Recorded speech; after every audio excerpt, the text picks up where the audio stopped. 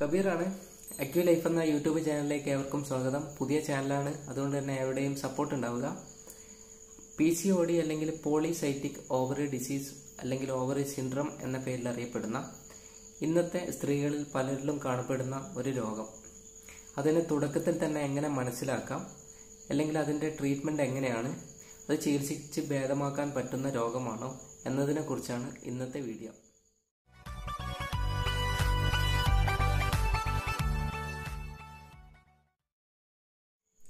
ആദ്യം തന്നെ പറയട്ടെ, മരണമല്ലാത്ത മറ്റെല്ലാ രോഗത്തിനും ഈ ഭൂമിയിൽ ട്രീറ്റ്മെൻ്റ് ഉണ്ട്. പക്ഷെ അത് നമ്മൾ ശരിയായ രീതിയിൽ ട്രീറ്റ്മെൻറ്റ് എടുക്കാത്തതുകൊണ്ട് മാത്രമാണ് രോഗം നമ്മളിൽ നിന്നും മാറാത്തത്. PCODക്ക് ഏറ്റവും നല്ല ട്രീറ്റ്മെൻറ്റ് എന്ന് പറയുന്നത് ഏത് ഓൺലൈൻ ജേണൽ നോക്കിക്കഴിഞ്ഞാലും അക്യുപങ്ചർ എന്ന് കാണാൻ പറ്റും. കാരണം നമ്മുടെ ബ്ലഡ് ഫ്ലോ, അതേപോലെ തന്നെ ശരീരത്തിൻ്റെ ഓരോ ഓർഗൻ്റെയും ഊർജം ക്രമീകരിച്ച് കൊണ്ടുവരുന്ന തികച്ചും പണച്ചെലവ് കുറഞ്ഞ ചികിത്സാ രീതിയാണ് അക്യുപങ്ചർ. PCOD ഉള്ളവർ, അതേപോലെ തന്നെ ഇൻഫെർട്ടിലിറ്റി കേസുകളൊക്കെ ഉള്ളവർ ഏറ്റവും നല്ല ട്രീറ്റ്മെൻറ്റ് എന്ന് പറയുന്നത് അക്യുപങ്ചർ തന്നെയായിരിക്കും. ഞാൻ അത് തന്നെയാണ് സജസ്റ്റ് ചെയ്യുന്നത്. കാരണം വർഷങ്ങളായിട്ട് ആ ഒരു എക്സ്പീരിയൻസ് ഉള്ളത് കൊണ്ട് തന്നെ ഞാൻ അതിനെ പ്രോത്സാഹിപ്പിക്കുന്നു. പിന്നെ നിങ്ങളുടെ നാട്ടിൽ ആരും അക്യുപങ്ചറിസ്റ്റുകളായിട്ട് ഇല്ലെങ്കിൽ ജസ്റ്റ് നാട്ടിൻ്റെ പേര് കമൻ്റായിട്ട് രേഖപ്പെടുത്തുക. നിങ്ങളുടെ നാട്ടിൻ്റെ അടുത്തുള്ള ഏതെങ്കിലും അക്യുപങ്ചറിസ്റ്റിൻ്റെ നമ്പർ ഉണ്ടെങ്കിൽ ഞാൻ കമൻ്റായിട്ട് രേഖപ്പെടുത്തുന്നതാണ്. കൃത്യമായിട്ട് ബ്ലീഡിങ് നടക്കുന്ന ആ പ്രോസസ്സിനെ ഫീഡ്ബാക്ക് മെക്കാനിസം എന്ന പേരിലാണ് അറിയപ്പെടുന്നത്.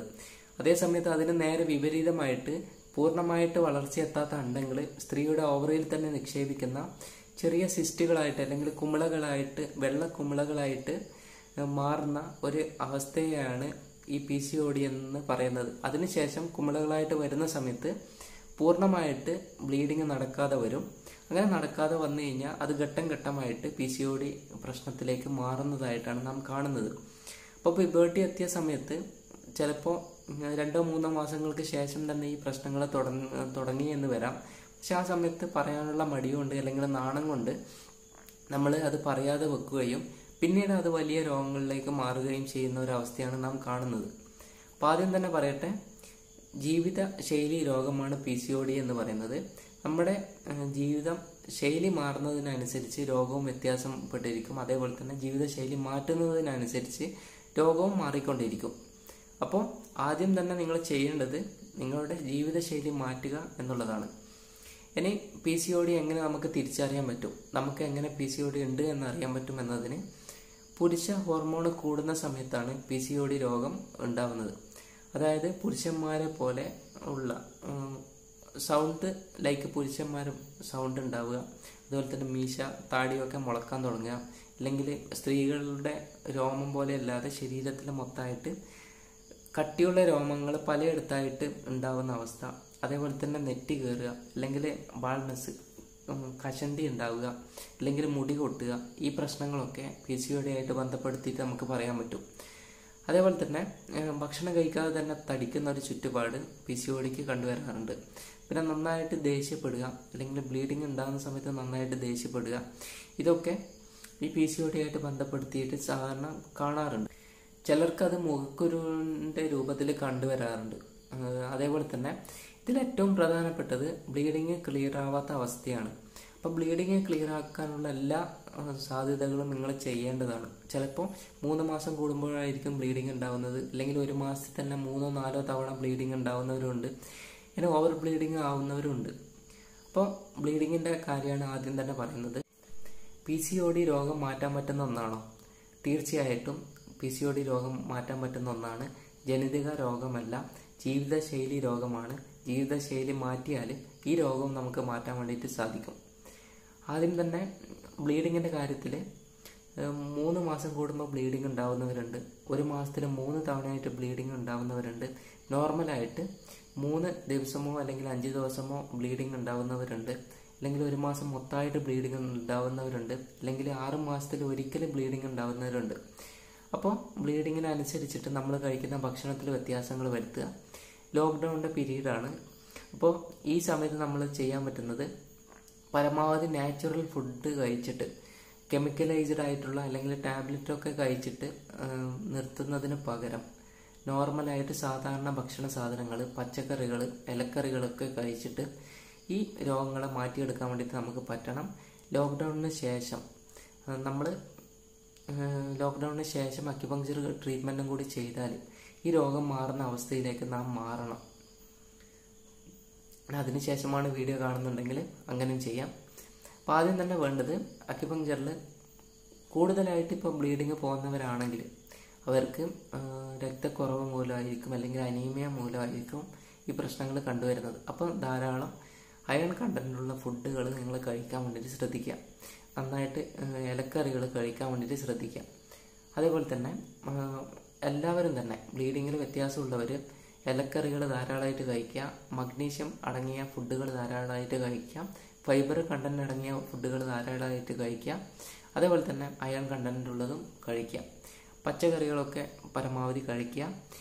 പകരം വയറ്റിന് ചൂടുണ്ടാക്കുന്ന ഇൻഫ്ലമേഷൻ ഉണ്ടാക്കുന്ന ഭക്ഷണ വസ്തുക്കൾ, ചിക്കൻ ആയിക്കോട്ടെ, ചിലർക്ക് സോയാബീനൊക്കെ പിടിക്കാതെ വരും, അതൊക്കെ ഒഴിവാക്കുക. മറ്റുള്ള വയറ്റിന് ഇൻഫ്ലമേഷൻ ഉണ്ടാക്കുന്ന വസ്തുക്കളൊക്കെ പരമാവധി ഒഴിവാക്കുക. നന്നായിട്ട് ചൂടുള്ള ഭക്ഷണ സാധനങ്ങൾ ഒഴിവാക്കുക. ചൂടുള്ള വെള്ളം പരമാവധി ഒഴിവാക്കുക. നോർമലായിട്ടുള്ള വെള്ളം മാത്രം കുടിച്ച് ശീലിക്കുക. PCOD ആയിട്ട് ബന്ധപ്പെട്ട പ്രശ്നങ്ങൾ നമ്മൾ ശ്രദ്ധിക്കാൻ തുടങ്ങുന്നത് ചിലപ്പോൾ കല്യാണം കഴിഞ്ഞിട്ട് 3-4 വർഷത്തിന് ശേഷം ഇൻഫെർട്ടിലിറ്റി കേസിന് ഡോക്ടറെ കാണുന്നു അല്ലെങ്കിൽ വൈദ്യനെ കാണുന്നു. മക്കളില്ലാത്ത അവസ്ഥ പറയുന്ന സമയത്ത് നമ്മളോട് നമ്മുടെ ബ്ലീഡിങ്ങിൻ്റെ കാര്യങ്ങൾ ചോദിക്കുന്ന സമയത്തായിരിക്കും ബ്ലീഡിങ് ഇത്രയ്ക്കും പ്രധാനപ്പെട്ട ഒന്നാണോ എന്നുള്ള ഒരു ചിന്ത നമുക്ക് ഉണ്ടാകുന്നത്. നട്ട്സുകൾ, അതേപോലെ തന്നെ തക്കാളി, മഞ്ഞൾ, മല്ലി, ഇവയൊക്കെ നമ്മൾ സാധാരണ വീട്ടിൽ പണ്ടൊക്കെ ഉണ്ടാക്കുന്ന സാധനങ്ങളൊക്കെ അതൊക്കെ കഴിച്ചിട്ട് ശീലിക്കുക. നമ്മൾ പുതിയതായിട്ടുള്ള കളറിങ് ഐറ്റംസ്, അതേപോലെ തന്നെ പുതിയ ഷുഗർ ഐറ്റംസ്, പിന്നെ ചോക്ലേറ്റുകൾ, പിന്നെ വിവിധ തരത്തിലുള്ള കേക്കുകൾ, ഓവനിൽ വെക്കുന്ന സാധനങ്ങൾ, ഇവയൊക്കെ വരാൻ തുടങ്ങിയതിന് ശേഷമാണ് ഈ PCODയുടെ പ്രശ്നങ്ങൾ കൂടുതലായിട്ട് കണ്ടുവരുന്നത്. പരമാവധി കുറയ്ക്കുക. എന്തായാലും ഒഴിവാക്കാൻ പറ്റില്ല ഈ ഒരു സാഹചര്യത്തിൽ. പരമാവധി ഭക്ഷണ സാധനങ്ങൾ കഴിക്കുന്നത്, അതേപോലെ തന്നെ ഏറ്റവും ഇഷ്ടപ്പെട്ട ഫുഡൊക്കെ കുറേ കഴിക്കുന്നതിന് പകരം കുറച്ച് കഴിക്കാൻ വേണ്ടിയിട്ട് ശീലിക്കുക. എന്നെ ചീത്ത പറയരുത്, ആദ്യം തന്നെ പറയട്ടെ.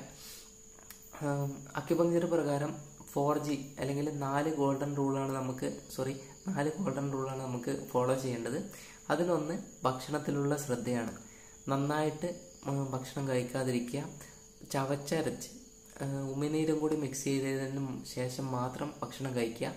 ഭക്ഷണം കഴിച്ച ഉടനെ വെള്ളം കുടിക്കുന്ന സിറ്റുവേഷൻ ഇല്ലാതിരിക്കുക.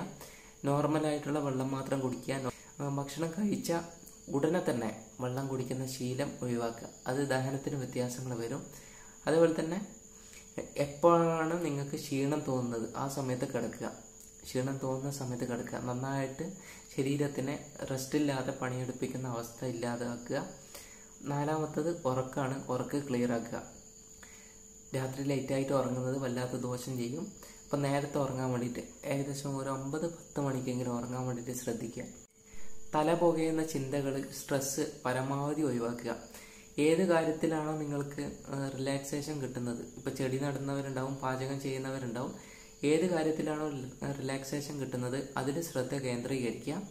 നന്നായിട്ട് വയറ് പുകയുന്ന ഇൻഫ്ലമേഷൻ ഉണ്ടാക്കുന്ന ഭക്ഷണ സാധനങ്ങൾ ഒഴിവാക്കുക.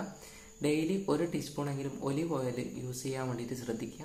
നന്നായിട്ട് തടിച്ചവരാണെങ്കിൽ അത് നോർമലാക്കാൻ വേണ്ടിയിട്ട് അത് സഹായിക്കും. അതേപോലെ തന്നെ തക്കാളി, അതേപോലെ തന്നെ വലിയ മത്സ്യങ്ങൾ, പിന്നെ ഇലക്കറികൾ, ഇതൊക്കെ കഴിക്കാൻ വേണ്ടിയിട്ട് ശ്രദ്ധിക്കുക. പ്രധാനപ്പെട്ട കാര്യം എന്ന് പറയുന്നത്, മുമ്പൊക്കെ ആണെങ്കിൽ സ്ത്രീകളിൽ പീരീഡുള്ള സമയത്ത് കുളിക്കാറുണ്ടായിരുന്നില്ല. 2-3 ദിവസം കഴിഞ്ഞിട്ട് കുളി കഴിയുക എന്ന് പറയുന്ന ഒരു പരിപാടി ഉണ്ടായിരുന്നു. കുളിച്ച് ഒരുങ്ങുന്ന ഒരു ചുറ്റുപാട്. ഇന്ന് നമ്മൾ കുറച്ച് വൃത്തി രാക്ഷസന്മാരായതുകൊണ്ട് തന്നെ ഡെയിലി 2-3 തവണ കുളിക്കുന്ന ഒരു സിറ്റുവേഷനിലേക്കാണ് നമ്മൾ പോകുന്നത്. അപ്പം എന്ത് ചെയ്യും? ശരീരത്തിൽ നിന്ന് ക്ലിയർ ആവേണ്ട രക്തം ഓരോ മാസവും ശരീരം ക്ലിയർ ആയിട്ട് രക്തം പുറത്തേക്ക് പോകുന്നത് ഇല്ലാതെ ആവാൻ വേണ്ടിയിട്ട് നമ്മുടെ പച്ചവെള്ളത്തിലുള്ള കുളി സഹായിക്കും. കാരണം ആ സമയത്ത് ശരീരം ചൂടാകുന്ന സമയമാണ്. കുളിക്കുന്ന സമയത്ത് ശരീരം തണുപ്പിക്കാൻ വേണ്ടിയിട്ട് സഹായിക്കും. തണുപ്പിച്ച് കഴിഞ്ഞാൽ പുറത്തേക്ക് എത്തേണ്ട വേസ്റ്റ് ബ്ലഡ് മൊത്തമായിട്ട് പുറത്തേക്ക് എത്താതെ വരികയും ശരീരത്തിന് ഉള്ളിൽ തന്നെ നിക്ഷേപിക്കുന്ന ഒരു സാഹചര്യം ഉണ്ടാകുന്നുണ്ട്. അപ്പോൾ എന്ത് ചെയ്യും?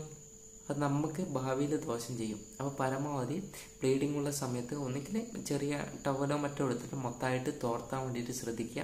അല്ലെങ്കിൽ അത്ര നിർബന്ധമാണെങ്കിൽ ചൂടുവെള്ളത്തിൽ ചെറിയ ചൂടുള്ള വെള്ളത്തിൽ കുളിക്കാൻ വേണ്ടിയിട്ട് ശ്രദ്ധിക്കുക. ഇപ്പം നിങ്ങൾക്ക് ചെയ്യാൻ പറ്റുന്നത് ലോക്ക്ഡൗണിന് ഈ സമയത്ത് ഈ ഭക്ഷണ കാര്യങ്ങളൊക്കെ ഒന്ന് ശ്രദ്ധിച്ചിട്ട് ലോക്ക്ഡൗണിന് ശേഷം നീഡിൽ ചെയ്യാനുള്ള ഒരു അവസരം ഉണ്ടാക്കി കൊടുക്കുക. അതിനുശേഷം അക്യുപങ്ക്ചറും കൂടി ട്രീറ്റ്മെൻറ്റ് ചെയ്യുന്ന സമയത്ത് മൊത്തമായിട്ട് PCOD മാറിയിട്ട്. ഇനി എന്തെങ്കിലും സംശയം ഉണ്ടെങ്കിൽ കമൻ്റായിട്ട് രേഖപ്പെടുത്തുക. ചാനൽ സപ്പോർട്ട് ചെയ്യാൻ മറക്കരുത്. അപ്പോൾ വീണ്ടും കാണുന്നവരെ ബൈ.